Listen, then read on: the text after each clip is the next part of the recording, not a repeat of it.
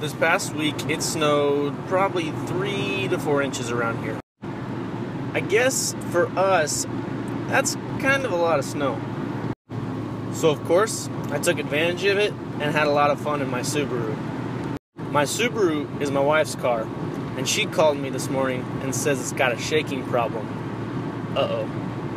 So I'm on my way right now to fix it. I'll let you know what happens. Well, wasn't too hard to figure out.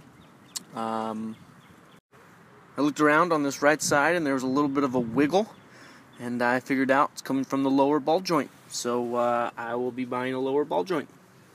Of course, I'm going to get it on Amazon because it's kind of dumb to buy a part I don't need today for 2 or 3 times the price in the store.